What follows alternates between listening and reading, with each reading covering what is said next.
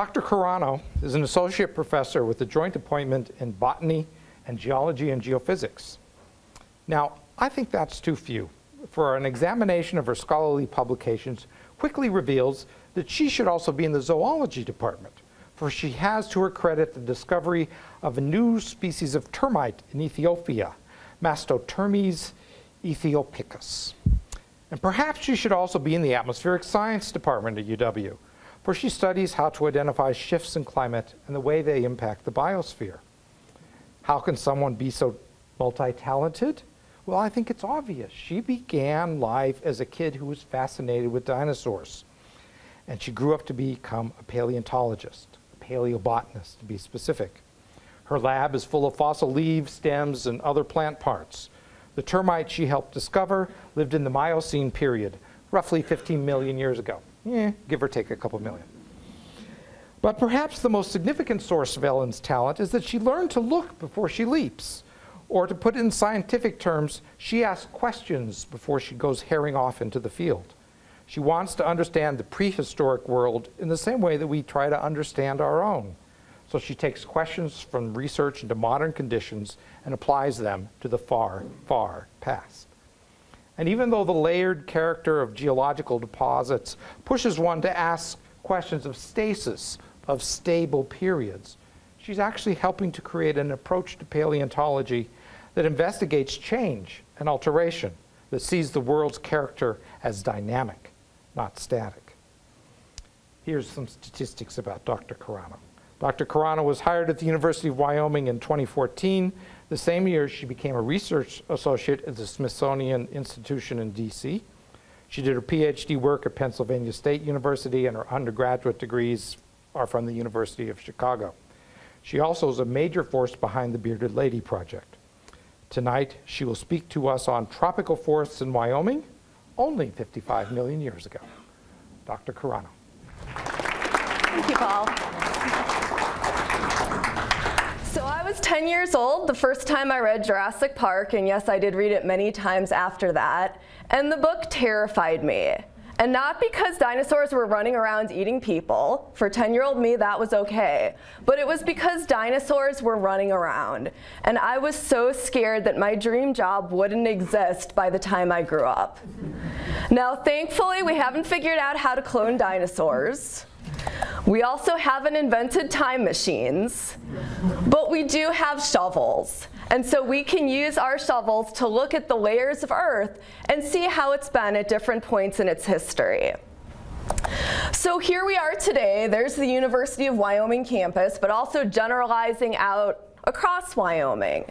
And so in the lower, drier areas, we have our sagebrush ecosystems. If we go by the rivers, you see your cottonwood trees and maybe some aspens. And then up in the mountains, and you have your forests, mostly conifer forests. But if we were to go back in time, we would see very, very different things. So let's just take a quick run back, and then we'll focus on the time period that I look at. So going back a million years, that's that top Earth right there. Big ice sheets. And running around Wyoming, we would see things like woolly mammoths. If we went back 56 million years ago to that time period that I study, much, much warmer, so notice sea levels are really high because we don't have ice sheets at the poles, and we would see these tropical forests in Wyoming. Go back 200 million years ago, and there's our friends the dinosaurs running around. Further back, and if we leave Wyoming and go to coastal areas, we would see our early ancestors coming out of the ocean onto land, so the first limbed animals. Go back even further, 500 million years ago, and there's our first vertebrate ancestor, a thing called Paikia. And then go back even further, 600 million years ago, and life was pretty boring. No multi-celled organisms, just a lot of single-celled bacterial and algal mats. Now, as probably all of you know, Wyoming is a fantastic place to look at paleontology and Earth history. And so historically, here's what our fossil collectors look like. And since arriving at the University of Wyoming, I've really been trying to break that stereotype of who is a paleontologist, and that's the Bearded Lady Project. There's some cards in the back about it. Check out our website, watch trailers. So here's what some of our paleontologists at the University of Wyoming look like. And I notice I've got a lot of young women in the audience. Don't let people tell you what you can do and can't do. You can be a scientist, and it's an awesome job. So yes, woohoo! So here we are, those of us at Wyoming, and then also across the nation, a lot of really, really wonderful paleontologists. Okay, so looking at Wyoming's fossil record, unparalleled in the world. So what you're looking at here, this is a map put together by Laura Vietti, our Geological Museum director. And each dot on that map is a fossil collection. The size of the dot is relates to how big that collection is, and the color of the dot is how old it is. So our time scale's on the bottom, old is on that side, young's on this side. So you'll note lots and lots of dots, over 3,000 fossil collections from Wyoming. And these are just the things that are in museums. Many of these are at the UW Geological Museum, but they're all over the world. Big collections at the Smithsonian, the American Museum of Natural History, the Field Museum, and even international museums. And now looking at those dots, you'll note that a lot of them are orange in color. And that is the time period I study. So looking at from when the dinosaurs died 66 million years ago to about 34 million years ago. We call this time period the Paleogene, and it's divided into the Paleocene, Eocene, and Oligocene epochs. And in Wyoming, we have particularly well represented those first two, the Paleocene and Eocene. So this is when Earth was really warm. So here's that map of Earth again, no ice caps, high sea levels, very, very warm temperatures all over the world. And so I've been very interested in looking at the fossils of Wyoming during this time period. Okay, so I'm not a vertebrate paleontologist. I don't walk around looking at the ground looking for little teeth sticking out at me. I tend to drive around and look for scenes like this. So this landscape is someplace where I would just go gaga and want to run up with my shovel and start digging holes in the ground and see if I can find plant fossils. And you guys have a lot of rocks around here that look like that. This is probably very familiar to you. So note in the bottom here, you see that darker layer. It's a coal layer. It's not a high-grade coal. You wouldn't want to mine that. But that coal tells us there was a lot of plant material. Now, coals are not good for finding plant fossils in because there's just too much plant material. What we need are the plant material mixed with silt, sands, muds. So looking in those layers above the coals. And those tend to represent either lake deposits, they're floodplains, they're swamps, but not the swamps where all you have is plant material falling in. And so you're probably asking me, okay, well, you see this landscape, you go, you're like, yay, fossils, how do you know how old it is? Well, the best way that we could know is if we're lucky enough to find volcanic ashes. So here I am in the field with one of my former postdocs, and we've dug a nice little hole right there. We got very dirty doing that because coal is dirty. And then look in that inset up there, and you see that white layer. So that's a volcanic ash. It represents an instant in time when that volcano erupted, ash got laid down, and there are crystals in the ash that we can date. We can use radioactive dating and figure out exactly how old that layer is. So that's the best case scenario. Unfortunately, working in places like Wyoming, there aren't a lot of volcanoes nearby, and there weren't 50 million years ago. And so a lot of what we rely on is looking at what plants and animals we find, and especially the mammals. Mammals can be really diagnostic. They lived during a short range of time, and that can help us tell where we are in time. So So we find nice looking plant deposits, we figure out how old they are, and then we start the hard work. So we quarry it out. And so you're looking at some examples of quarries. So you dig down, the layers on top are the ones that don't have very good plant fossils. You expose a bench of the layer that does have good plant fossils in it. Then we very carefully extract the rocks from that layer and split them open. So we go through a lot of rocks over the course of a summer, and we wrap up all our beautiful fossils in toilet paper.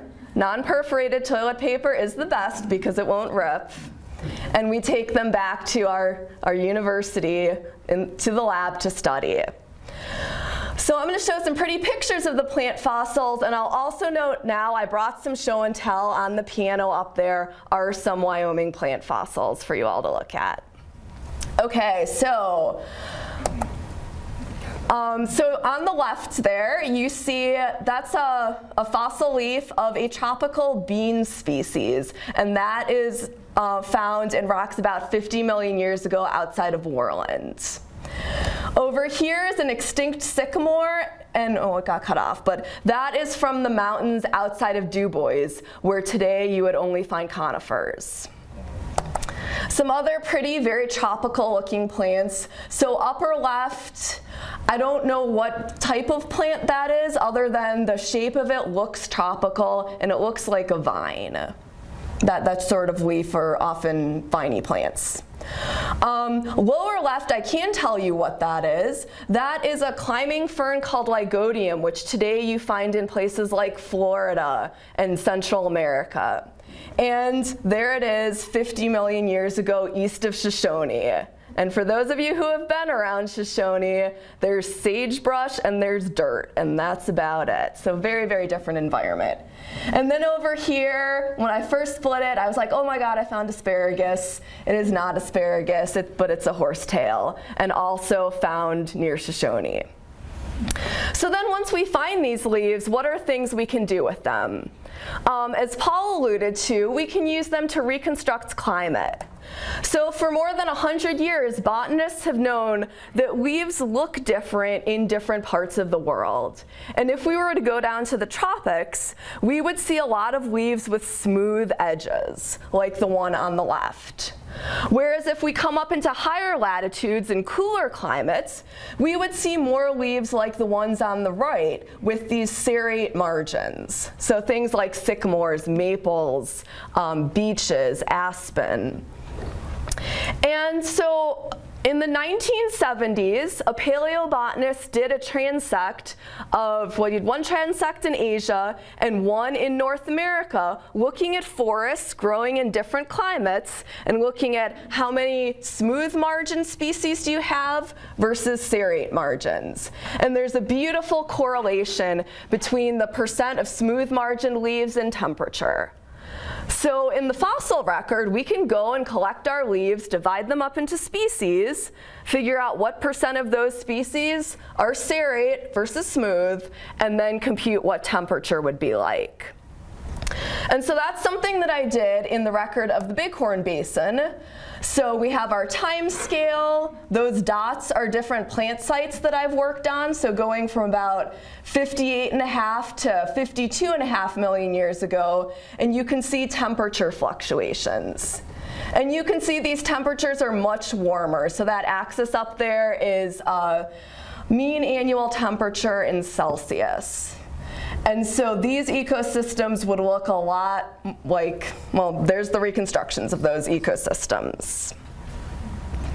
Now, another thing that we can do with our fossils, and you might have noticed in that one I showed you, there are those giant black rings. What are those? Well, we can use modern systems to help us figure that out. And so if you go to modern forests, you might notice a lot of bugs running around chewing the leaves or interacting with them in other ways. So these holes right there were most likely chewed by insects. And we know that that damage occurred during the plant's lifetime and not after death because there's that dark rim. So unlike us, when plants get injured, they can't, fix it. They put a scab around the injured area, but they can't grow that leaf tissue back.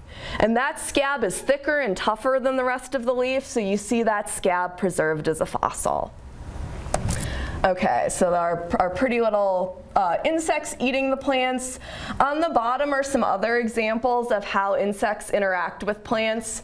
So the two pictures on the left are examples of galls. And what that is an insect lays an egg inside of a leaf, and then something about the egg-laying process or hormones released by the egg and the larvae cause the plant to grow a tumor. So there's the tumor, egg inside, egg hatches, larvae very happily lives in the tumor, eating the wall and being protected from predators and parasites. And then it eventually hatches out. Over here we see a leaf mine. It's kind of a similar interaction. In this case, the female insect laid an egg in the leaf. The egg hatches and the larvae eats and poops its way through and eventually hatches out. So these kinds of interactions we see in the modern, we see in fossils as well. So some examples of leaf galls and leaf mines. Now sometimes the damage is so specific that we can actually tie it to an insect group. And so this is some work done by my PhD advisor.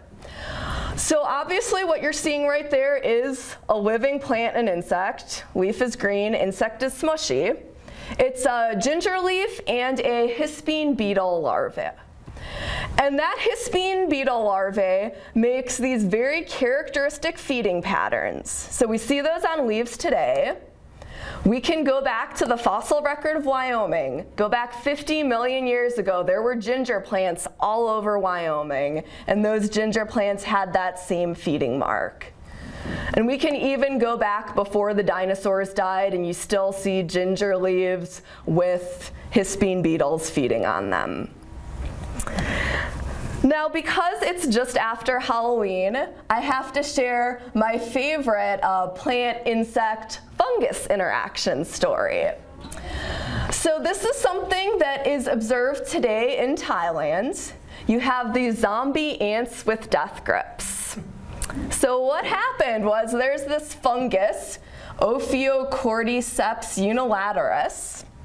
Okay, so the fungal spores, spewed out through the air, land on an ant, this particular species listed up there.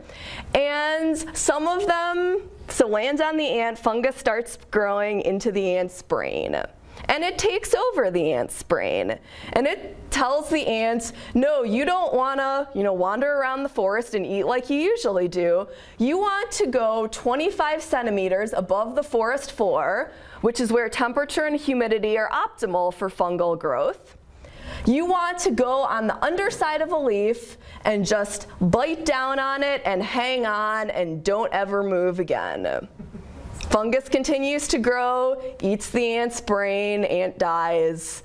Fungus decides it's time to reproduce. So we have this fungal stalk growing out of the ant's head with the capsule on it where the spores are. Capsule bursts, spores go out to infect the next generation of ants. Isn't that an awesome story? Yeah. So there was a whole National Geographic article on the zombie interactions, and this was one of them, and they've got a bunch of other ones in there too that are so cool. But those don't have to do with plants and insects, so I can't talk about them here. However, you might be wondering, why did I just tell you this story? Because in 40-million-year-old fossils from Germany, you find these damage patterns that look very similar to what the modern damage looks like from these zombie ants with death grips. So, pretty cool story. And I think this is the only example we know of seeing 3 trophic levels all interacting at the same time in the fossil record. All right, so those were our best case scenarios where we can really look at something characteristic and figure out what exactly was going on, what insect was doing it. A lot of the time, I'm looking at fossils like this, where there's chewing marks. It's, tons and tons of different insects can do those kinds of things. We should not abandon hope. So for the last portion of the talk, I'm going to talk a little bit about how we can quantify herbivory if we just see this and if we can't tell what insects are doing things. And then give a specific example looking at climate change in Wyoming and how that's affected the ecosystems. Okay, so we have our bug bites on the leaves. One thing that we can do is we can just measure how much area was damaged by an insect. And now that we have fabulous smart screens that you can trace things on, it goes really quite quickly. Another thing that we can do is we can look at different morphologies of herbivory. And so just like we would divide our leaves up into plant species, we can divide our damage marks up into damaged species or damaged morphotypes, or DTs as we call them. And I've been part of a group looking at interactions in the modern realm and seeing how does the diversity of damage relate to the diversity of insects. And thankfully it does. So there's this wonderful system around the world of these canopy cranes. We went to the ones in Panama. There's two of them, one on the Pacific side, one on the Caribbean side. And there's a picture of the canopy crane. So you're in a little box hanging off the end of it. So the box is on the ground. It picks you up. It can swing you around so you can access all over the forest canopy. And in the forest canopy is where those insects are eating the leaves. So that's what it looks like looking down from the box that you're in. We saw sloths there, and they really are that adorable. Kristen Bell has it right. And so what we did, we have our very high-tech kite-like thing. You hold that under the tree, beat the tree, catch the insects that fall out of it. Then we brought those insects back to the lab, put them in bags with leaves of the tree that we captured them on, and looked at what marks those insects made. And so then we could compare the insect richness on a species versus the damage richness. So each of those points there is a plant species. They're color-coded based on the sites. And you can see that there's a good correlation between how many insects we captured on the tree and how many damage marks we observed in the lab by those insects. It's not a perfect correlation because there are some insects that can make many different types of feeding marks. So lots of different hole sizes or chewings on the margin. And then also thinking about, like, if you have a hole that big, there are lots of different species of insects that could do that. So not a one-to-one relationship, but a good positive relationship. And so as our damage richness increases, our insect richness is also increasing. Okay, so let's now go to Wyoming's fossil record and see what happens when climate changes. So I already showed you this temperature record I constructed by looking at the margins of the leaves. So 9 different sites in the Bighorn Basin, 58.5 to 52.5 million years old. And you'll notice there's some warmings and coolings.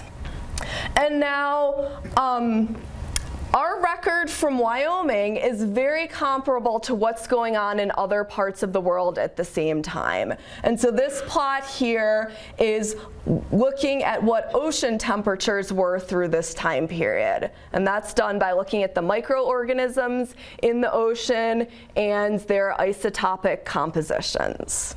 So what was happening in Wyoming was not unique. This was going on all over. And we have these 2 warming events. There's a very abrupt warming right at the Paleocene-Eocene boundary, which we call the Paleocene-Eocene thermal maximum, or PETM. And then you have the warmest time period of the last 65 million years, the ECO, which stands for early Eocene climatic optimum. So we've really paid a lot of attention to that PETM event.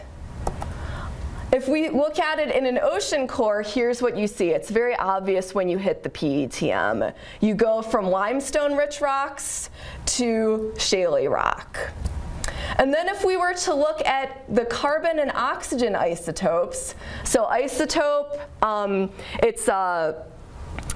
so the different atoms that are the same elements can have a different number of neutrons. And depending on how many neutrons they have, that's what isotope they are. So carbon and oxygen can have different numbers of neutrons.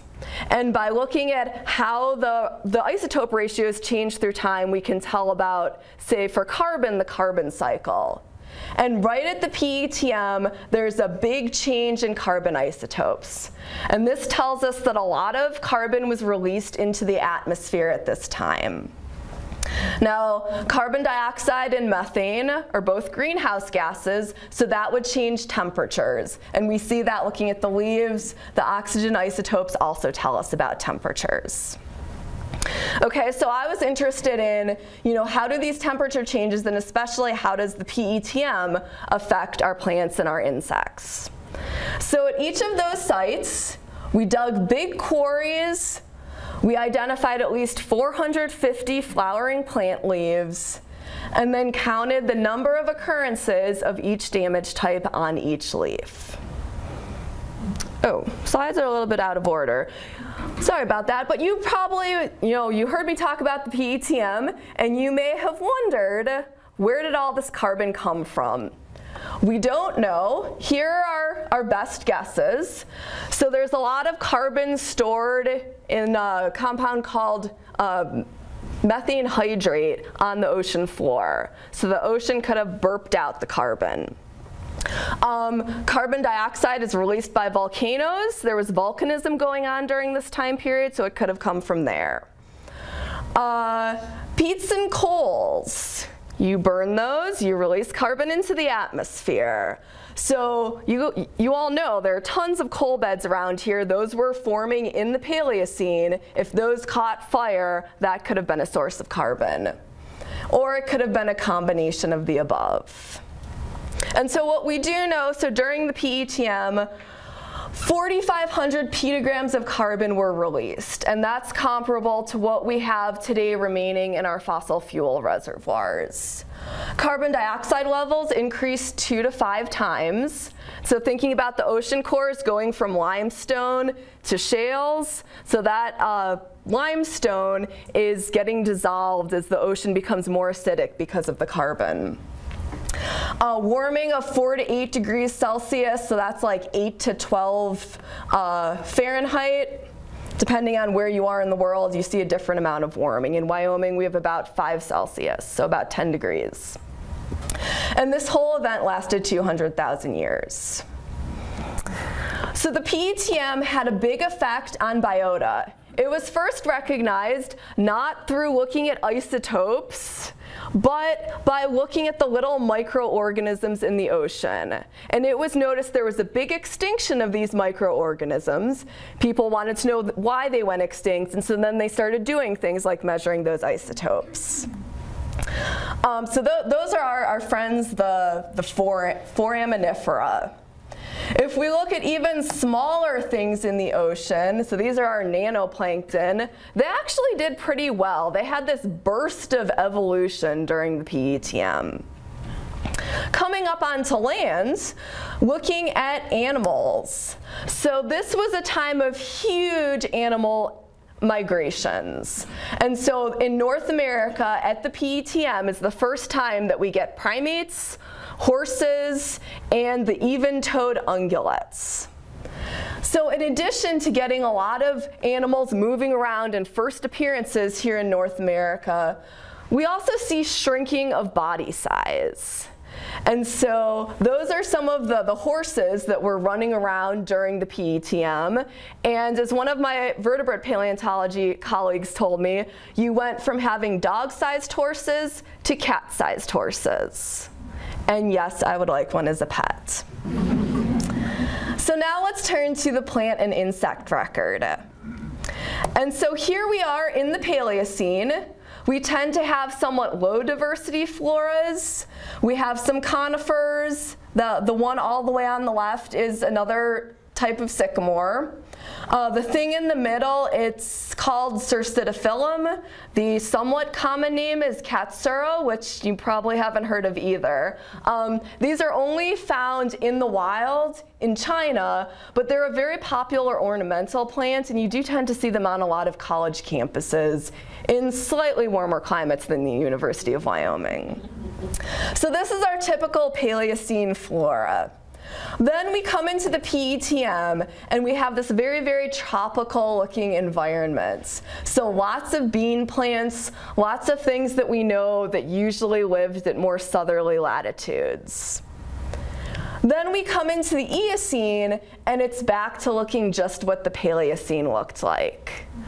So the interpretation is that with warming, you have those tropical plants at lower latitudes coming northward into Wyoming and then going back south again as temperatures cooled. Looking at the insect record, okay, so pretty pictures of insect herbivore damage on fossils. All the way on the left is that temperature curve that I made. So our axis is time. We always put older things on the bottom, younger up, thinking about how the layers on Earth are. Older rocks are below younger rocks. Okay, so we've got time going up. The PETM is that dotted line right there. So there's our temperature curve, just number of plant species, but we won't worry too much about that. Let's look at the number of insect damage types. And so you see that curve, so you see three different curves. Maybe I should start there. The black set of points are just looking at all types of damage on the leaves. The gray dots are looking at only leaf mines. So where the female insect laid the egg, the larvae ate and pooped its way through. And then the thing in the middle are specialized herbivory types. So we look at these damage types, and the ones that are modern or similar to those are made by insects that can only eat one plant species. Okay, but regardless of which of those three sets of points you look at, there's a very, very strong correlation between the damage diversity, also then the insect diversity, and temperature. And so again, we probably have this migration story. It gets warmer, you have these diverse tropical insect populations coming northward. And then it gets cooler and they go away, and then it gets warmer and they come back again. Now looking at how much damage is there on leaves, and so here are my numbers. So it's the percent of leaves at each of those sites that top row is don't have damage, next row is do have damage. And the HB is our PETM sites. So note that that one is quite high compared to a lot of the others. And then just look at the columns. Or we'll look down the column. So what percent of leaves have one damage type, 2, 3, 4, etc. And it's only in the PETM where you have leaves with lots and lots of different types of damage on them. And then last, we measured what percent of each leaf was eaten by insects. And so I've highlighted the PETM site as orange. We only did this on some of the Bighorn Basin sites, and then we went into the literature and looked at what some other people had done. It is time intensive even with our smart screens. Take-home point, whether we're looking at lumping all of the species together or looking at an average damage on individual species, you get a lot more of that leaf chewed during the PETM, when it's warm and when carbon dioxide levels were high. So now we did have a lot of plant turnover in this interval. We decided to try to trace a single plant species and look at how the herbivory changed. So this is Populus cinnamomoides. It's an extinct species of aspen. And oh, it got cut off a little bit at the bottom, but we were able to compare the PETM from the Bighorn Basin with another warm time, the early Eocene climatic optimum, also in the Bighorn Basin, and then a site from the Wind River Basin that also had those fossils, that fossil species. And let's just highlight the last column here. So about twice as much herbivory during the PETM than during other time periods. So it's not just a function of plant species changing, even on a single species. So this was a tremendously dynamic time in Earth's history. Things change a lot when it gets warm and when CO2 levels rise. And so just to close this PETM story, we worked with artists from National Geographic to put together a reconstruction. And so you're looking at a panel right here. It's not a moment in time. You're moving through time as you come across. And so we have the Paleocene, a warm, kind of wet environment. We come into the PETM, it gets hotter and drier, and we get all our bean trees coming in. We also get things like the primates and the horses. And then moving forward into the Eocene, and the plants go back to kind of what they were in the Paleocene, but those animals are there to stay. So here we are today. We get out our shovels, we see what Earth has been like in the past. A really interesting time to look at is this really warm time 56 million years ago, because that might tell us about where we're headed in the next 100 years. And so just to close, so my lab at the University of Wyoming, we've been kind of colonizing the West for paleobotany. We've been spreading out across the state. Very good luck in the Bighorn, Wind River, and Hanna basins, where there's a lot of public lands. We also have a project down in New Mexico, again on public lands. Now you'll note the Powder River Basin, where we are right now, there's tons and tons of awesome, awesome fossils. And, well, I think there are lots of awesome fossils. I know you all have a lot of awesome rocks out here, but a lot of it is on private land. And so if any of you do have big ranches or know people who do and have plant fossils perhaps on them, please feel free to get in touch with me. I would love to see how things in the Powder River Basin compare with the Bighorn, the Wind River, the Hanna, and even down in New Mexico. And so that is all I have to say. I will take questions, and I think I have a little bit of time. So, any questions? Yes? Canopy cranes? Yes. Are those just for scientists, or can where is the one in the U.S.? It looked like let's see. It's up in Washington State. It says Wind River, USA. I assume that is definitely not our Wind River because it's in the wrong place. So my guess is that if you pay your money, I mean, so we rent out crane time. And so we paid the money and we were able to use them. I think priority is given to researchers, but you know, it might be worth a try. Actually, if you're ever in Panama City, so the one of them is right in the heart of Panama City, and maybe being in more of a tourist destination, maybe it's possible there. Yes? What is the advantage of having serrated leaves versus Boy, would we love to know. So this trend has been observed for more than 100 years, but it's something, it's an observation, and what's driving that, we don't know. I think the best idea out there is that that things with toothed margins are able to expand a little bit faster, and it gives them a little bit of an advantage early on in the growing season. And since you have such a short growing season as you get into cooler climates, but no, we don't know.